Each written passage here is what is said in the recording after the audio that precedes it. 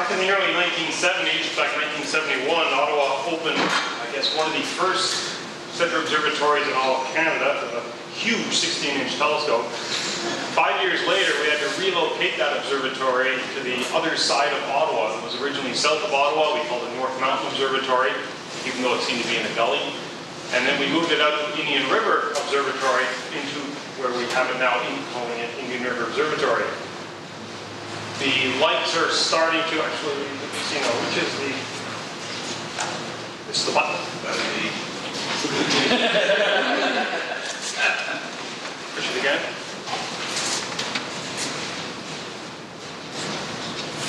Oh, I got a frown. Push it again. Ah, there we are, okay. But the skies out in Ottawa, at Indian River Observatory, which is about a 40-minute drive, 45-minute drive from Ottawa, are starting to deteriorate again.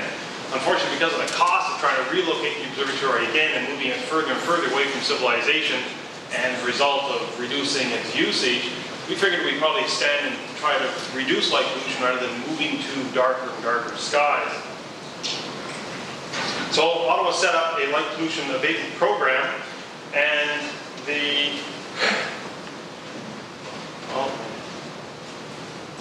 I don't see lights changing back there. Are you trying to change slide?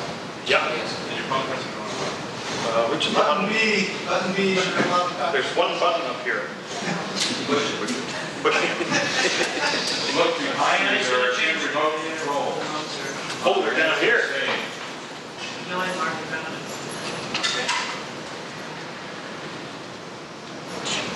Okay. There's A and B. I'm not sure which is which. Okay. I guess we can focus out a little bit. I can focus too. Maybe on the Okay. This slide shows two versions of light pollution, and both of them are really irritating, though they are really caused by completely different phenomena. One is sky glow that we can see in the background. That's actually on the center is Ottawa, and on the right-hand side, sorry, on the left-hand side is a little small hamlet, it's not a hamlet, small town of 5,000 called Smiths Falls. If I turned around, I'd be seeing Kingston, ruining about, I guess, 2 to 3 degrees of my southern horizon. So even, maybe it's Napanee, let's say it's Napanee. So the two different versions of light pollution here are the sky glow, which is caused by light that shines out horizontally from luminaires, scatters off aerosols and dust, and essentially gives a pole of light above us, between us and the stars. The other ones are in the near field here, and those are the isolated lights, and they're essentially glare. Glare is more something that you're concerned about along the highway, but also light trespass, which there's really no, that I know of, legal precedent to fight light trespass in Canada. I understand there is some in the States. These are the two types that Ottawa is finding we're having trouble with. At Indian River Observatory, there was one light, and we solved that problem by putting a 2-foot by 2-foot piece of plywood on a hydro pole, but you can't do that very often now, especially when you use concrete poles. The combined effects of all this is, there we are, here's Ottawa, and Ottawa is not a very large city. It's over 1 million, at least the metropolitan, or the general area, or greater area of Ottawa is over 1 million people. We are not that much better than Toronto in terms of the extent that the lights shine out. And of course, we can't compete with Montreal, I'm afraid. But south of Ottawa, you'll notice all these little dots, and these are the little towns associated south of Ottawa. They're bedroom communities, some of them are towns in their own right with their own industry. But these are the places where our membership are moving their observatories, or putting up observatories. And as a result of that, we had to fight or try to come up with a way of not just reducing the light of one city, but actually to reduce the light pollution of many cities all at once, which sounds like a horrific problem. And it is if you go about trying to just talk to individual people, say at individual citizens. The way that we decide to try to do it is to, doesn't work, doesn't work, oh, okay.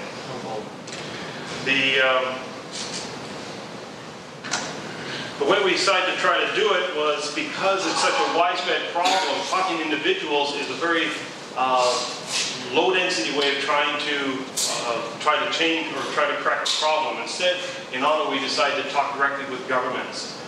Now, lighting is a very emotional issue, and we found that it would probably be better not to talk to the politicians through the press, but rather to talk to the politicians and the municipal engineers directly. This is a meeting we had with the Ministry of Transport of Ontario down in Toronto, and we were rather surprised at that we actually got an audience, and yet we're also surprised how little we heard of their response to our presentation, but then we're also pleased to see the results of some of that. So it's rather a convoluted path as to know whether you were successful or not. Our Ottawa program then was to approach municipalities, approach provincial governments, and also to approach other governments as well. In Ottawa, we have a multi-tier government system which makes it almost impossible to do anything because every government can then blame somebody else. We have the National Capital Commission in Ottawa, which actually turned out to be quite a strong ally, as we'll hear in a few moments. One of the small towns, Smiths Falls, near to my own heart because my observatory is just outside Smiths Falls. This is a typical street. It's actually very well lit. If you want to write poems in the center of the street or so, there's a lot of glare associated with these lights, but you can't really isolate one particular problem. It's more of a general problem. The lights that we have here are the standard Cobra lights, and the ones we have here are quite a different nature. The slide that I just showed previously is caused by a municipality. The lights here are caused by industry or business, in particular car dealers, as well as one lone light courtesy of Ministry of Transport of Ontario. There's different colors of lights here. You see the metal halide for the car dealership lot. We have an old mercury vapor light, which is a hangover from the 50s, 60s, and 70s, I suppose. And then the high pressure sodium, which are the standard now that we have. You can talk to the Ministry of Transport of Ontario, and you'll do things about these lights. You can talk to the municipality to deal with the other street lighting, but who do you talk to handle this stuff? Because free enterprise being what it is, you want to change their lights. Well, that's interrupting their ability to advertise. They consider it advertising. So the only way to handle this on a widespread, in a general way, is to actually do it through policy and bylaws, not to talk to one individual, one company after another. Otherwise, you'll have a full-time job for the rest of your life. And we don't want to do that. This is a standard Cobra, as we call it. They're actually far better now than they used to be. This particular light lets about 2 to 2.5% of light shining up, but that kind of hides the problem that what we're concerned with sky glow is actually the horizontal light. That's what's scattering up and down, causing the whole sky to glow above us. There are variations of this theme which are actually very, very good. Now, some legislation was passed in Ottawa that limited the encroachment of lights upon dark areas, what we call the green belt around Ottawa. And just before that was implemented, a politician in one city decided to put a couple of miles or a couple of kilometers of lights up here. This is about $1.5 million. Put that up. And here we see, and so you have these ribbon of pearls stretch all the way from one community to another across a very dark area. But you'll notice that there's something different here. And this is where somebody either made a mistake or decided to give us a photo opportunity, because these are a different type of Cobra lights, and they're called flat glass Cobra. Essentially, it's like a Cobra on a severe diet. And here we have essentially a flat glass. No light can shine above the horizon. In fact, no light really shines horizontally at all. Most of it is directed down below 10 degrees from the horizon. And it works quite well at reducing glare for drivers and, of course, keeping the light down on the ground. There's a high-tech version of this. You'll notice the reflector inside. The distribution of light is given by the reflector entirely. And it's called, this particular one is a Rolls-Royce version. It's about 3 to 4 times the cost of the flat glass Cobra. But you can see it's got all kinds of segmented reflectors in there that do a really good job at distributing light underneath the lamp very, very well. Here's an example, Hunt Club Road in Ottawa, and here you see all these standard Cobras around here. You can easily see it. Then lo and behold, what's going on up here? You don't see anything, and that's because the light is being directed down. Nothing shines horizontally. So all the light is going down onto the ground, and not only that, with this high-tech version, the Rolls-Royce version, you get a very uniform distribution of light on the ground. Well, before you can talk to the municipalities and governments, you really have to get your act together, because you have to know as much as they do in the subject or more. And you have to give a good spin that they will accept, good spin on your presentation. That requires an awful lot of work, and that's where a lot of things fail, because you have to put an awful lot of effort into something to get very much results. How do you change something like this, which is right along the highway, south of Ottawa, Highway 16, into something like this, which is, granted, it's brain surgery lighting, but nothing goes up. Well, nothing goes up until winter. You can actually see this place from 10 kilometers away as a pillar of light shining off the snow, a pillar of light going straight up. But they got the right idea. These lights going down, they very nicely they show their inventory, and they're not, well, they could be lower light levels, but at least they're getting all the light down on the ground. Be able to attract, to approach industry, you have to do it by their pocketbook, by making it very marketable, trying to make it look like it's a very useful thing to do to attract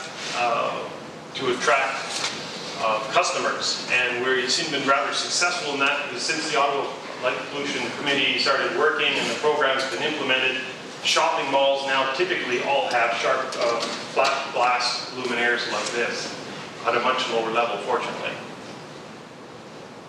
So to get these dark skies that we all like to have, we have to put our effort into it. Either a few people do a Herculean effort, or you have a lot of people doing a little bit, which requires a Herculean effort of managing a lot of volunteers.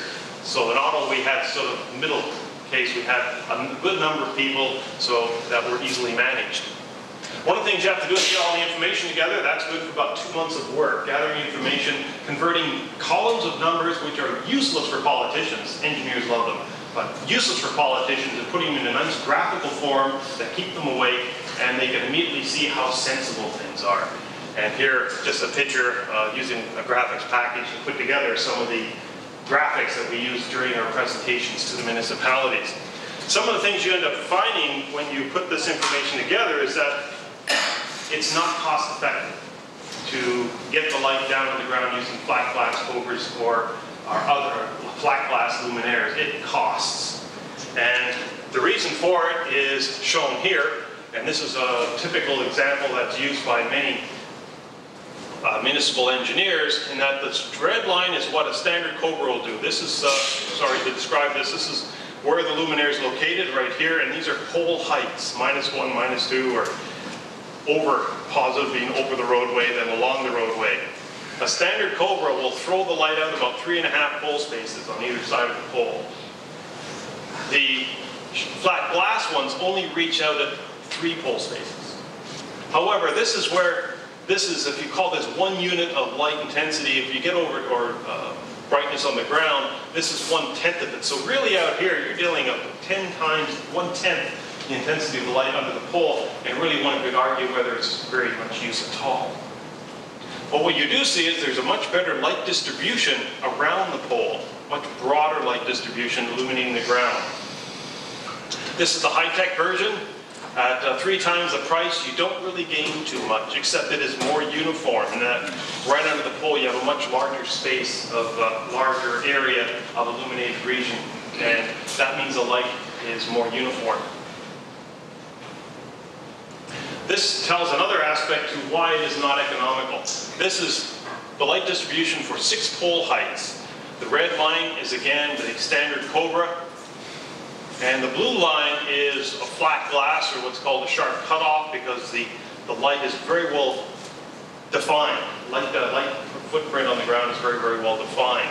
And you find in the middle, you can't beat the standard Cobra. It is very good at distributing light, at least in between the poles, but you have to tolerate much brighter light underneath the poles.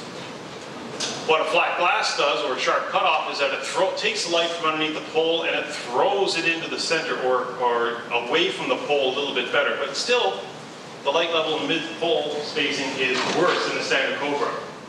Now, the argument around this is that it doesn't really matter that much because you don't have the glare associated with the standard program. Unfortunately, in the standards, there's no reference, or at least there's no link to the light levels and glare, at least not in this context. So you've got a good idea, but nobody will listen to you because it isn't put in writing somewhere. This is where the cost gets very expensive. You can improve the low light level, the center span illumination by moving the poles together from 6 pole heights to 4 pole heights. And this is where the municipalities always say it's going to cost 30% more. And they're right. If you want to maintain the same light level in mid-pole heights. But look what we've got here. You can deal with about 25% less light, or lower wattage bulbs. But the electricity in these things is minimal. They're extremely efficient lights, and you won't win it on the cost of electricity grounds. You'll lose it on the fact that they have to put in an extra pole in 3 or so. At the price of about $3,000 capital cost. And that's an awful lot of money. So you have to change the standards and incorporate try to get policies that will encourage what we want, and that is the light down on the ground. With all the noise we made in Ottawa, and the noise was made by, let me just put a overhead up here. Here we are. Leave the slide on. This is Light Pollution Abatement Award. It's a model after the one from Calgary, and we just modified the citation a little bit in recognition of a responsible environment. He sensitive. Well, I'll just let that go. It's a very high-tech looking thing, very well reproduced by Don Fougere in Ottawa, and it's really classy. And people actually put this up on the wall, and it's awarded in public, that is with cameras around, the news media around, so the politicians really want to look good, and they will provide the PR, they will make sure that it gets good coverage on primetime news. Instead of talking to literally tens of thousands of individuals, you can talk to one politician and reach 100,000, getting primetime news coverage. And we actually got about a minute primetime news as they showed the virtues of the lighting that we are trying to encourage. So we raised enough of a stink that we actually got invited, in fact Terry Dickens and I were invited to a City Lights conference in Ottawa where the Illumination Engineering Society of North America was represented, and what we ended up having at this conference was we actually had internationally renowned lighting architects that were very knowledgeable and were able to understand the concept of visibility over light levels. We had rather tough-nosed politicians that were very concerned about cost, and we also had extremely knowledgeable engineers. This is Gene Smallwood of Rankin McCormick of Toronto, and a very, very well-known person in the lighting industry, having written some of the standards. That conference started with workshops. We were able to attract enough people from Ottawa to pretty well man every workshop. And the results of the workshops, by the way, this is Steve Norris of our committee, Rick Wagner, president, hence part of our committee, and Lee McDonald, also of our committee, during one of the breaks we had. People got together, talked out, and it was amazing how many people wanted light, light, light, light, and by the time the weekend ended, they wanted visibility, visibility, visibility, which means flat glass luminaires or sharp cutoff, and exactly what we want, the light down on the ground. When it was all put together, the results are sent back to the IES for the new standards that are being written now. So we actually had some strategic impact on the lighting codes or the lighting standards for all of North America. So that'll handle the municipalities and the governments that are trying to put up the lights, because they want to be able to hang their hat for legal reasons or liability reasons on something that somebody else has said. And so that is good. It will be taking about 5 years to 30 years to implement, because there's grandfather clause allowing existing lights to remain up. But as they fail, you'll be seeing, hopefully North America, more and more lights being put up that are flat glass. They won't handle these particular ones here, which you find out in the countryside. You have to talk to them individually, but at least for the large roadways. Here we have some tall, high-mass Hall of Fame lights. They look like salad bowls. They are a very good job of distributing the light and keeping it down. And from a distance, it's not, the worst glare comes from the cars. So in Ottawa, we've been very successful at trying to stop the advance of light pollution. As population increases, so will light pollution, but at least we've checked its increase, and hopefully that'll help everyone in Canada. So, thank you very much.